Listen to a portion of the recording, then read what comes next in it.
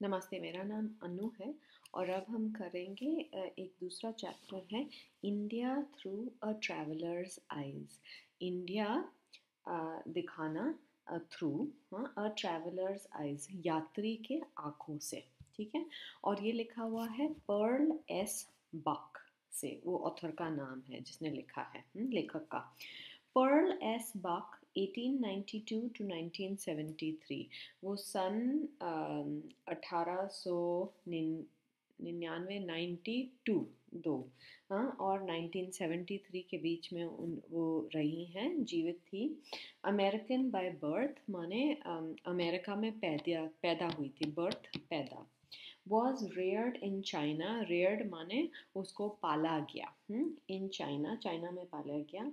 Bye हर missionary parents, missionary वो लोग होते हैं जो धर्म फैलाते हैं, तो इस केस में उसके पेरेंट्स जो थे वो क्रिश्चियन थे, तो धर्म फैलाने वाले जगह जगह जाते हैं, धर्म फैलाते हैं, उन्हें मिशनरी कहते हैं।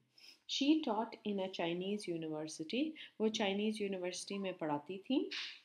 She is known for her travelogue, वो ट्रैवलॉग ये होता है जो यात्री लोग लिखते हैं जब कहीं जाते हैं और फिर उस जगह के बारे में लिखते हैं, वो ट्रैवलॉग होता है, तो यात्री लिखते हैं। एंड मेमोआर्स, मेमोआर्स वो होते हैं जो जैसे आपने बायोग्राफी लिखी और बताया उसके बारे में, माने वो होता है मेमोइर्स, जो आपके साथ हुआ, जो आपने लिखा उसके बारे में।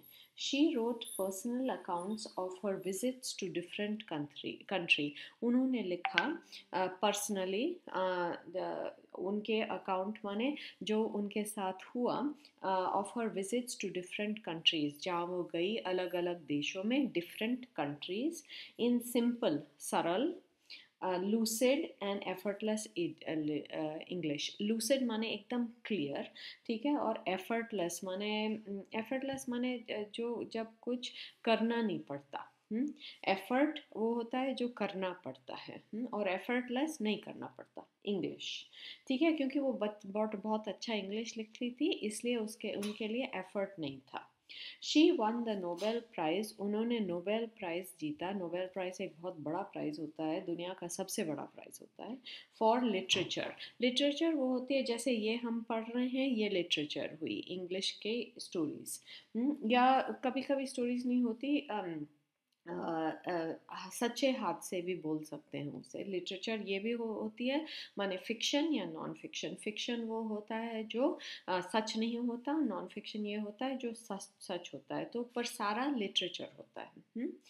इन 1938, तो उन्हें नोबेल प्राइज़ जो है लिटरेचर के लिए 1938 सन 1938 में मिली। आई एम सॉरी, मेरी हिंदी नंबर्स इतने अच्छे नहीं हैं।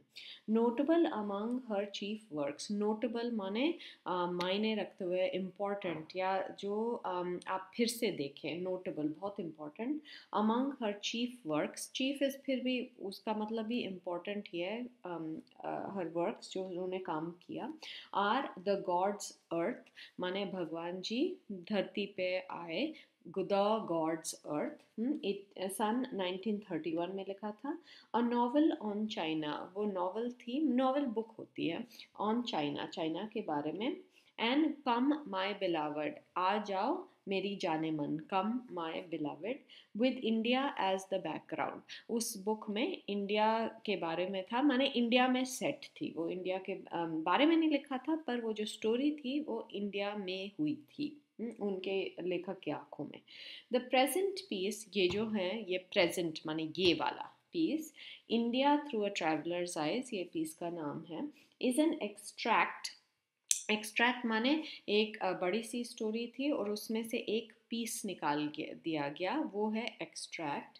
फ्रॉम माई सेवरल वर्ल्ड्स, वो जो बड़ा पीस था वो था माई सेवरल वर्ल्ड्स, मेरी इतनी सारी, सेवरल दुनिया, world's, which is a personal record of her life, वो उनका पर्सनल लिखा गया है, उन्होंने उनकी ज़िंदगी के बारे में रिकॉर्ड लिखा गया है, माने उन्होंने लिखा है अपनी ज़िंदगी के बारे में।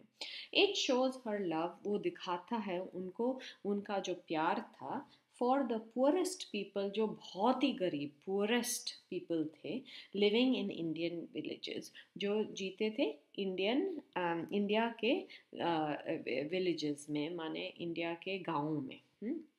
वर्क इन स्मॉल ग्रुप्स, छोटा छोटा ग्रुप बनाइए 2-3 लोगों के, एंड डिस्कस द फॉलोइंग, और इनके बारे में डिस्कस कीजिए, बात कीजिए। Number 1, have you ever visited places outside your state? Have you, क्या आप कभी गए हो, एवर विजिटेड गए हो वहाँ, प्लेसेस आउटसाइड योर स्टेट, आपके स्टेट के बाहर। अगर आप बिहार में रहते हो वो आपका स्टेट हुआ, यूपी में रहते हो आपका स्टेट हुआ, पंजाब में रहते हो आपका स्टेट हुआ, आप कहीं वहाँ से बाहर गए हैं क्या? नंबर 2, डिड यू नोटिस, आपने कभी नोटिस किया, देखा, एनी डिफरेंस, कुछ भी अंतर, difference, in terms of life style, रहन सहन का कोई अंतर है, एंड सिविक सेंस, जैसे समाज की जो सेंस है, या नगर की जो पालन करते हैं। सिविक एक्चुअली का मतलब नगर होता है, पर सिविक सेंस का मतलब है समाज कैसे रहता है। जैसे आपको कूड़ा नहीं फेंकना चाहिए कहीं, या और चीज़ जो समाज को अच्छी रखती हैं, माने लड़ाई झगड़ा नहीं होना चाहिए, आपको किसी को मारना नहीं चाहिए, ये सब सिविक सेंस होती हैं। ठीक है। विच एस्पेक्ट, एक्चुअली सिविक सेंस मार झगड़ा नहीं, इट्स मोस्टली कि नगर में कैसे अच्छा रखा जाए। तो जैसे सिविक सेंस के बारे में हम बोलेंगे ज़रूर कि रोड्स को है क्लीन रखना चाहिए ना। तो अपने घर के बारे में नहीं है, ये समाज के बारे में है। तो समाज की आप सोचिए कि सिविक सेंस क्या होती है, या समाज की कैसे रहना चाहिए, तौर तरीके कैसे रहना चाहिए। ठीक है। तो अब ये स्टोरी शुरू हो रही है, India through a travellers eyes. तो अब ये हम अगले टेप में करेंगे, अब तक यहाँ बंद करती हूँ।